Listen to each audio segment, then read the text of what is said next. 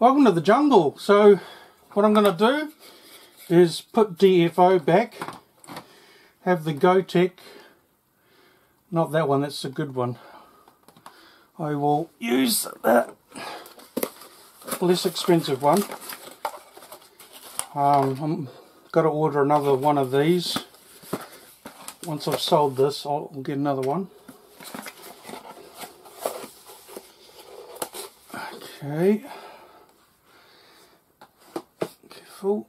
So DF0, and that'll be DF0 when you use the switcher. Now I've just realized that from watching the tutorial, oh no, it's that chip.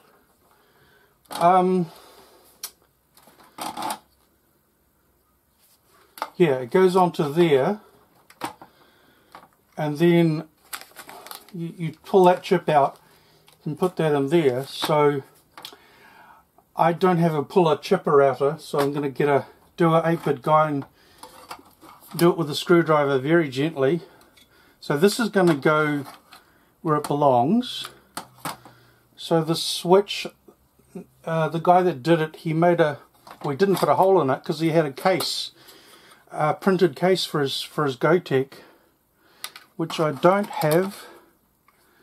So I've got to decide. That's going to be mounted on top of the case. It's got to look nice, so I did a bit of decoration. What was I going to say? Okay, and this puppy here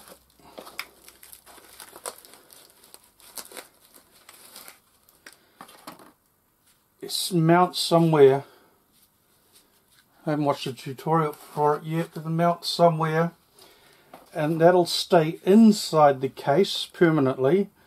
So I'm not sure. I mean, it's Amiga to USB, and I can use any of my wireless mice except for this one. This is actually has its own little, one of the very first USB ones, has its own little box that's got to sit in front of it to use the infrared or whatever.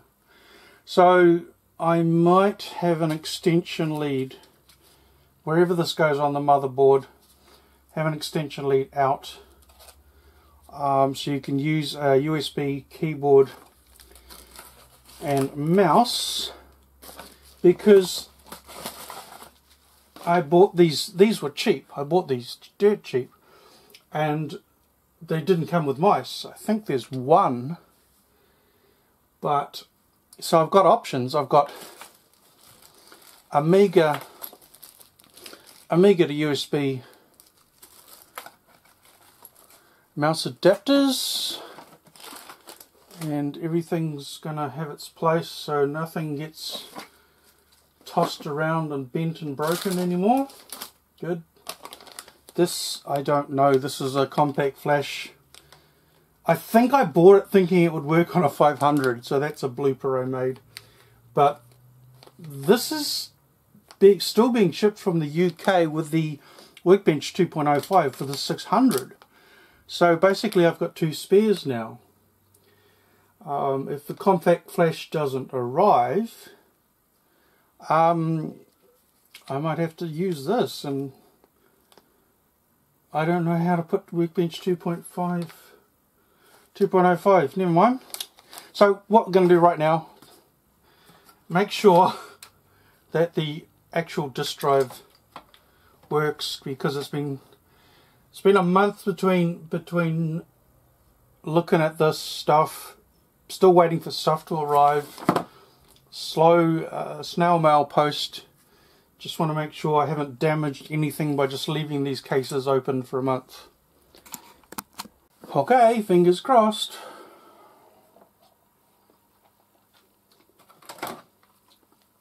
So I've borrowed my PlayStation 3 monitor for this project. As you do. Lights coming on. And yes, the disk drive works. Now, but here's the question then. So this is DF0 using the floppy disk controller. How do you have two floppy disk controllers? I'm going to have to research that now. Or maybe just ditch the floppy drive completely and just have the Gotek coming out there with the switch. I really wanted to have a go at having two drives, but it's not going to work. Alright, well, I've got plenty of spare parts. Alright. I think if this power supply works, then this is a finished project. It's as far as I can go. No green light. Okay. Push it in fast. I mean hard. There we go. Don't like the sound of that.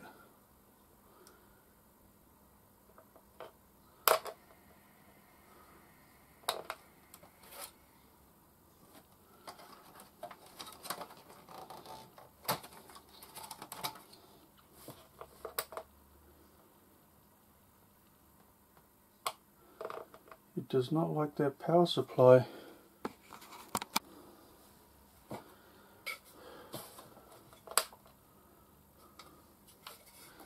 It's dead. That power supply is just not working.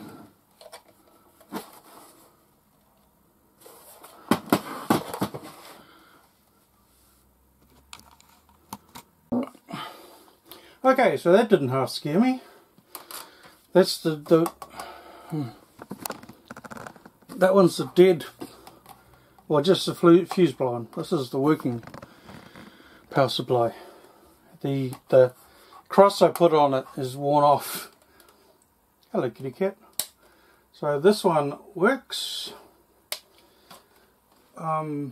Just curious what it registers with no disk drive.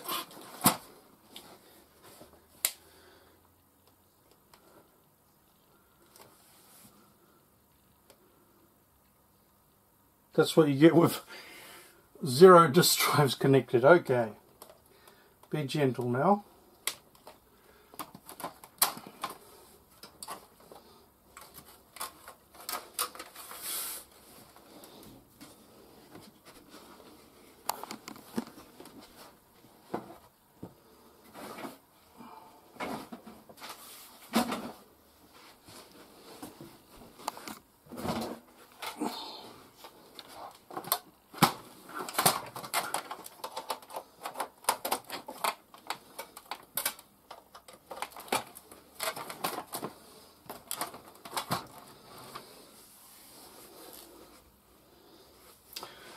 Right.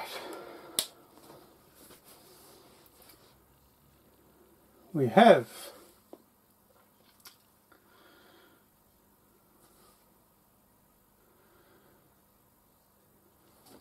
Workbench 3.1 14. What? Oh, the yeah, it's not plugged in. Well done. Just amazing. There's little jumpers and things that came with it. A bonus. Spare parts for sale. There we go. Now it's upside down, so it's not upside down. Oh, okay. That case needs cleaning. So this is a finished project. Just clean up the keys. Pardon me, clean up the case.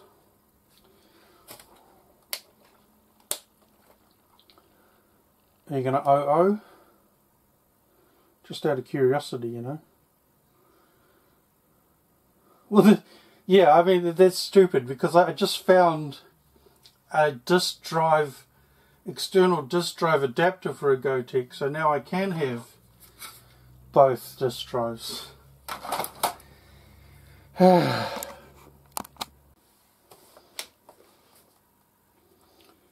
Except when I put that disk drive in, nothing happens. Weird. Welcome to Clown City. Just ignore. Well, I didn't record it anyway. I just spent 10 minutes trying to get a PC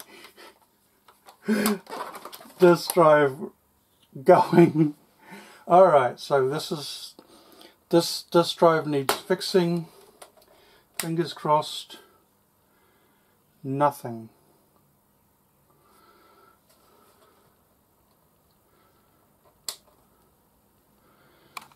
Oh God, it's not even switched on. Right, fingers crossed. Oh, alright, so this disk drive's working and this disk drive's working. So we need to put in the DF0 DF1 switcher. That's exactly what I wanted to do. So this project will be finished when we're losing things now. When this puppy is in, get a better stick maybe. Finished project. Okay, cool. One down. So let's do this. I have no idea about electronics, so I'm wearing a wrist strap. Caution, anti-static device. Observe precautions for handling.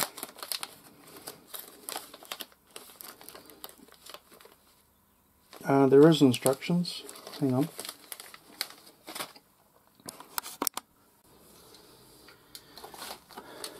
So, power down the A500. Well, everything's off. Remove all cabling. Anti-static, discharge yourself before. Okay. Use a wrist strap, so yep, that's what I'm doing. Remove the keyboard, remove the RF that was here. Unscrew the floppy drive, unplug the cable. Done that. Locate the chip marked 8502A1. 8502A1, that's that. This is plugged into the socket marked on the motherboard as even CIA. Yes, it does. It is. Located under the 34-pin floppy drive header, it is important to note that the half-circle notch orientation at the end of the chip.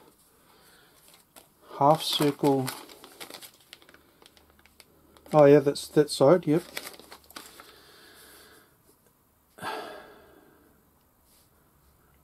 It is. Okay, 34 pin. It is important to note that the half-circle notch orientation at the end of the chip when it's installed, it matches the notch printed on the motherboard for guidance. Note that this is a corresponding notch printed DF0 DF1 floppy board. Remove the CIA chip using a suitable extraction tool, which I don't have. Take care not to damage or bend the fragile pins of the chip. Plug in the CIA chip into the... Yep, I know all that. Okay.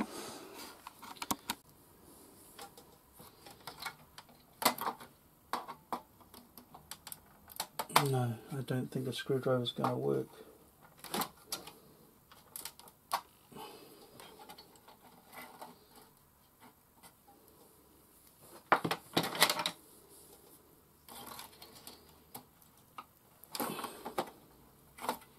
No, you have to have the right tool.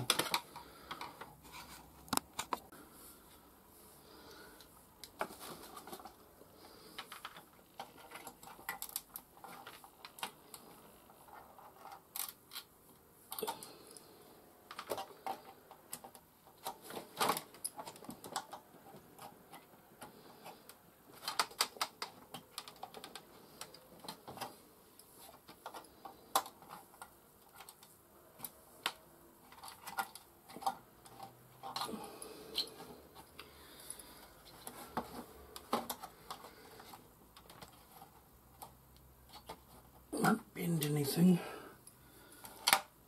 Okay, you bent those two. You twit.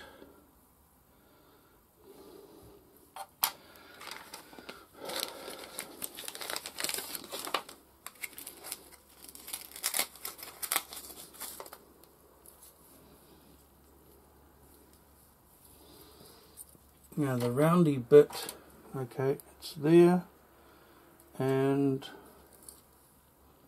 I did see it before, it's there.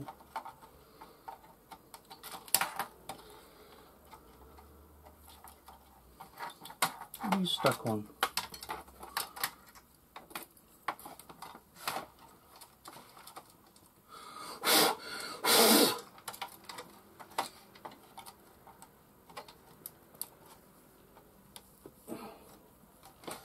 How far down does that go? I wouldn't.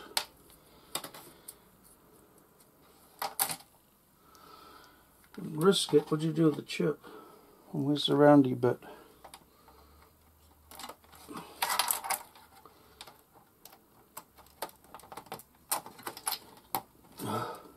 Okay, now let's see if I've blown anything. The moment of truth.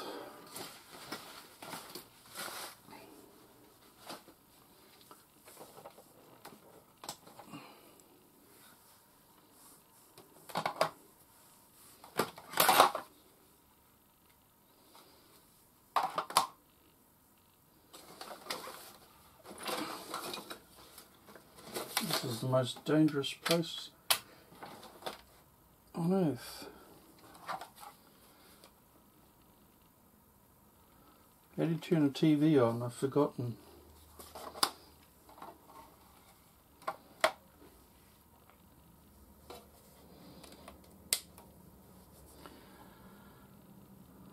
Okay. I win. Gotta find a floppy disk. You just put one up there. Hang on.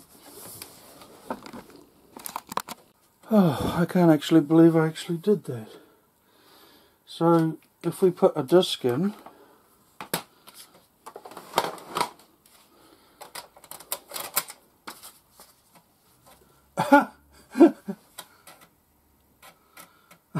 why am I surprised? I don't know, I've never done anything like this before.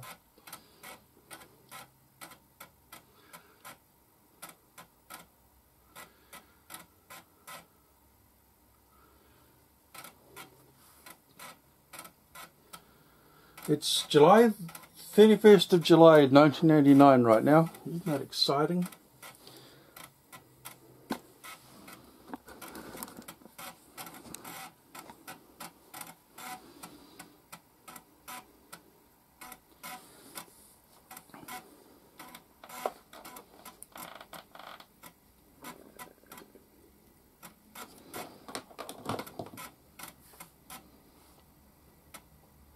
Started a background task. Oh, it's got a virus checker. How many viruses can we have in 2020 for an A500? I really want to keep this, but yeah, one day. Needs a good clean. Right, so copy of Workbench. Keyboard doesn't work.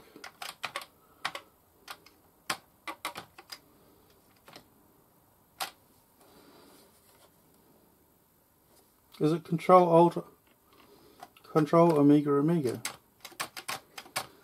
Oh, bugger. So let's switch this. Let's see what happens. It should bypass the floppy drive. Oops, sorry. Oh, I haven't got the stick in. Yeah. Amateur hour.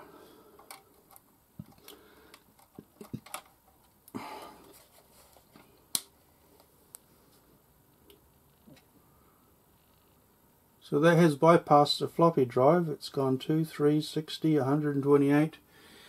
Flash file, flash floppy. Does the keyboard work? No.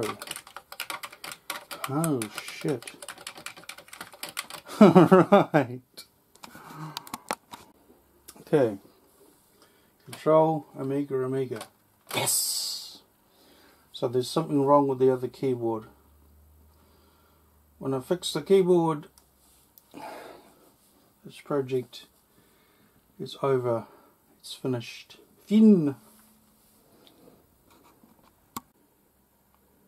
Just out of curiosity, what the hell is this big blob? Maybe that's the problem. This one's fine. It's got a little roundy bit there. Maybe that's what the problem is.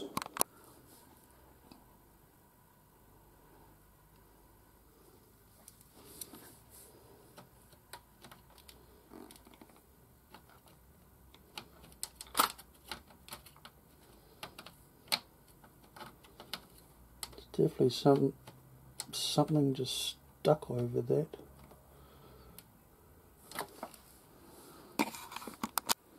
Okay, so I haven't filmed me putting this on, but let's hope. TV on. Let's hope it boots. Well, how are you going to know? There's no keyboard. Okay. So this keyboard lights up, but it doesn't do anything other than that.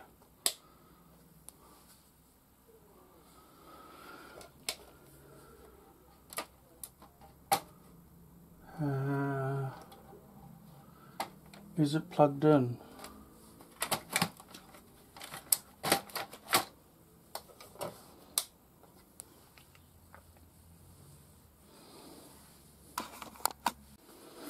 Again, the power wasn't on.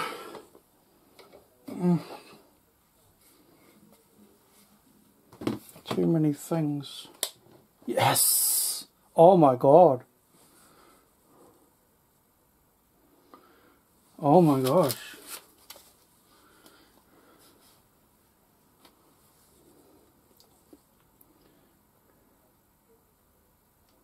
It's working. Why is there no picture?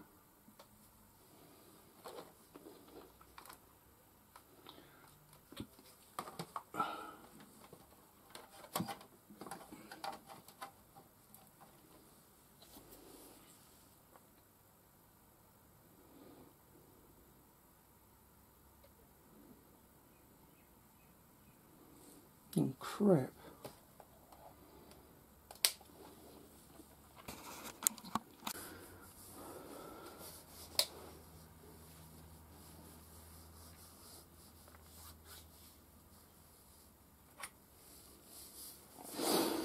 Okay, well here's the reason why